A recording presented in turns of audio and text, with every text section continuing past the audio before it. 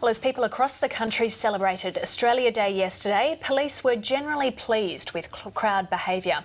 There were also rallies calling for a change of date for Australia Day, with crowds of up to 60,000 attending the Invasion Day rally in Melbourne. To talk about this and other stories of the week, we're joined in Brisbane by Jane Prentice, Assistant Minister for Social Services and Disability, and in the studio with us, Labor MP Emma Hassar joins us. Welcome to both of you. Good morning.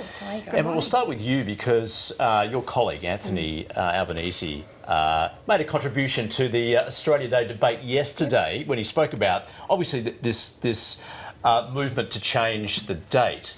He came up with an idea of actually having a referendum on January the 26th to address a number of issues. Just talk us through that idea and you think perhaps the merit of that idea. Look, or not. I think Labor has always supported an individual referendum on each of those things because they're both very separate issues, and to conflate the two together would not give either of them the respect or potentially the due diligence that they both deserve. They are both incredibly important issues and they need to stand alone. Anthony's comments... This being both the Republic and constitutional and recognition, absolutely. For and so we've had no successful referendums in this country, I think, over 40 years. So to give it the best chance to achieve the outcomes that we want to achieve, they need to stand alone, and that's why Labor have supported separate referenda. I think Anthony's comments yesterday, him simply contributing to the debate like all of us will contribute to the debate over the coming 5 or 10 years or however long this takes. Jane, it's a big deal to hold a referendum. Do you think Anthony Albanese is right to want to do these two issues in one? Well, I think he's a bit ahead of himself. First of all, we need to make sure that the Indigenous communities agree on what the change should be. Australians want to know what they're voting for, and I think that was probably the problem with the last referendum on the Republic monarchy issue. And we need to make sure what we're actually voting on before we get to that step. So we need the Indigenous people, and I think the majority of Australians want to see the Indigenous people recognised in our Constitution, but they want to know how it's going to be worded and what it's going to say. So we need to get that right first. So Jane is saying don't confuse that with the issue of this movement to change the date then. No. But would you say there's no political will at this point, at least, to change the date, but do you think it's worth visiting, at least debating? No, I'm sorry. Changing the date won't change what happened. There's no point trying to rewrite history. This is a classic Greens distraction.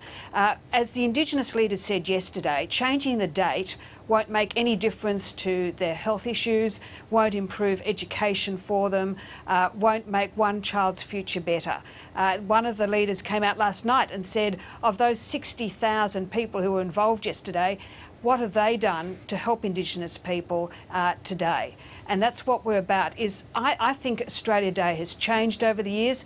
We don't celebrate what we did 100 years ago. We now celebrate on Australia Day what makes us the best country in the world. What we celebrate is multiculturalism. We celebrate community, bringing people together, making things better. Changing the date doesn't change what's happened. And you only have to look at other key dates. Look at Anzac Day. The Minister for Defence at the time said, I refuse to have Anzac Day celebrated on the 25th of April because of Gallipoli and what happened there. And he said it's wrong that we should have it on a day when we lost so many Australian lives.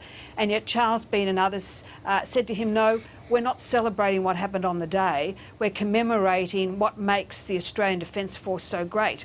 And Anzac Day has come to be recognising the strength of our Defence Forces, celebrating comradeship, honour, courage, resilience and all those great characteristics of Australian Defence Force. So just as we're not going to change that date because we don't like what happened on the 25th of April, we shouldn't be changing Australia Day because we don't like what happened back on the 26th of January when Captain Phillip arrived. Emma, does Jane have a point there?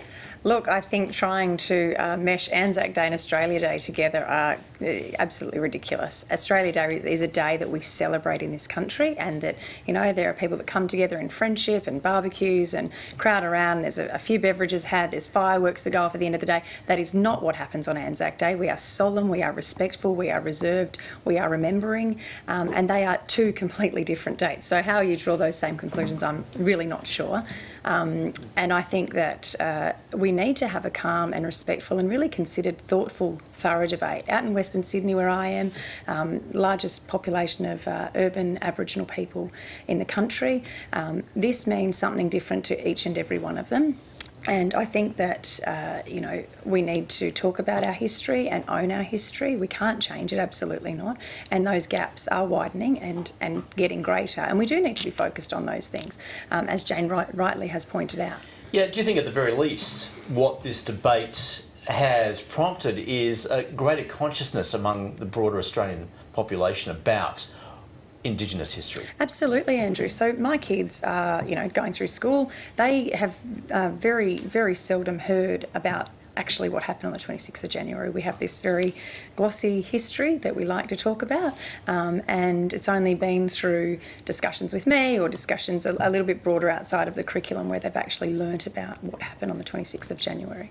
I am somebody that is inclusive, and I want to see all Australians be able to celebrate Australia Day for everything that we've achieved and all of the great things that we have, but also being respectful and mindful that this is a day that is hurtful to some Australians, and by acknowledging the past and owning it, going forward in a way that we don't keep making those same mistakes. Emma, with this momentum building for a change of the date, as you say, that conversation about the real issues faced by some Indigenous Australians happens more now in recent years. Do you think if the date changed, we wouldn't acknowledge that shared history as much and those conversations wouldn't happen as much? And is that a good or a bad thing? Look, I think it is good because it does spur debate. It does make people more alive and aware to the idea of what's happening and some of those injustices that are still being faced by Aboriginal communities. I don't think it's the most important thing facing Indigenous communities right now. I think that recognition is one of them, and closing some of those major gaps is probably really much more important. Jane, let's just move to another issue that's been in the news this week, the Trans-Pacific Partnership. It appears as though it's back on the agenda despite Donald Trump and what he's had to say in the past, although we've seen him in the past 24 hours at Davos saying, well, you know what, trade's not a bad thing between two countries. So do you feel as though perhaps the TPP will be embraced, perhaps even by the Americans again? Well, it's definitely going ahead with 11 partners. America, of course, is always happy to trade, usually on their terms as an extra rider to their agreements. But it will go ahead, and it's going to be of great benefit to Australia. I congratulate the Prime Minister, Julie Bishop and Stephen Ciobo, because they have persevered with this at a time when Bill Shorten said it was dead, it would never happen. He actually came out and told us to walk away from negotiations.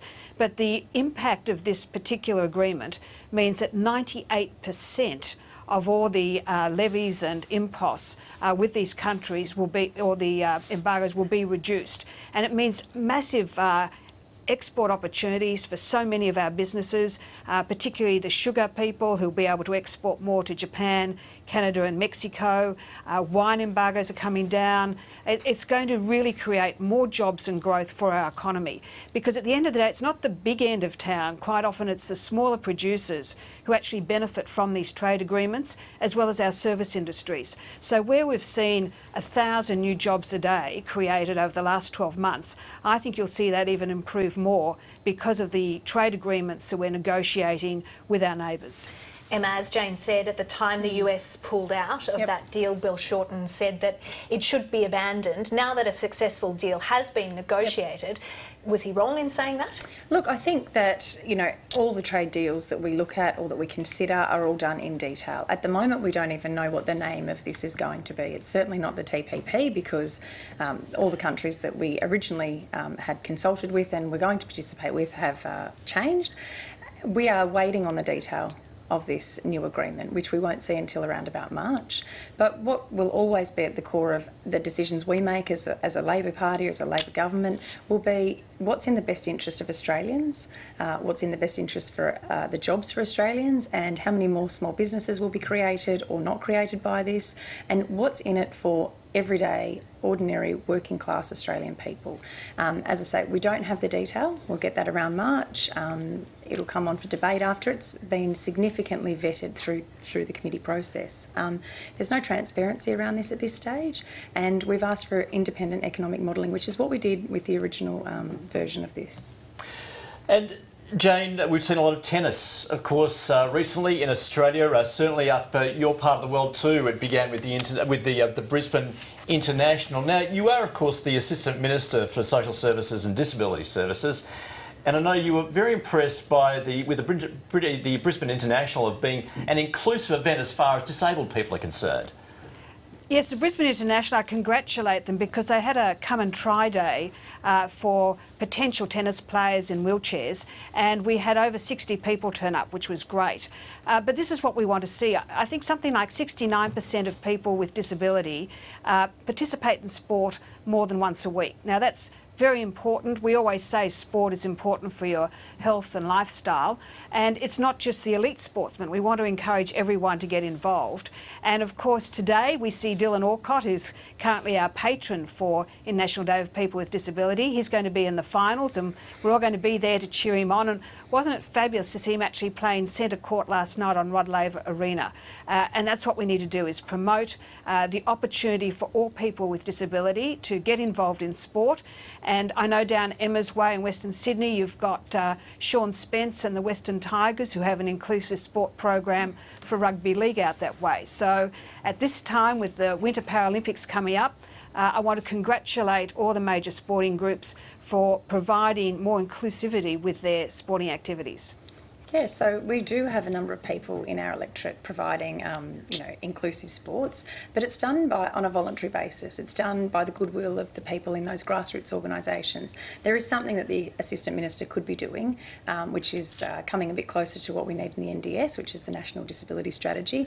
Of course, including people with disabilities in sports brings a whole extra raft of challenges, and some of the things that we need to see are more investment in facilities, in our building code and legislative changes around that. So I think whilst I will always support inclusion on every front, I think that as governments we should step away from the airy-fairy, light and fluffy part of this and actually tackle some of the really difficult decisions rather than leaving it up to the NDIS to sort of solve some of these issues moving forward. Jane, would you like to respond to that?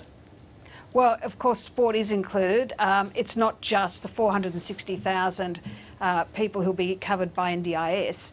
It's also the 3.6 million other Australians who identify as living with disability. And the Turnbull government strongly supports inclusive programs, and that's why I mentioned Sean Spence and the Western Tigers. That's why we support the tennis programs. That's why we're supporting Paralympics with the elite sportsmen. But we're also encouraging sporting groups. I know there's a soccer group in my area and a rugby union group who include everyone, and we're funding those through government programs. Right, Jane Prentice in Brisbane, thank you, and Emma Hussar here in the studio. Thanks very much for coming. Thank you for having us. Pleasure.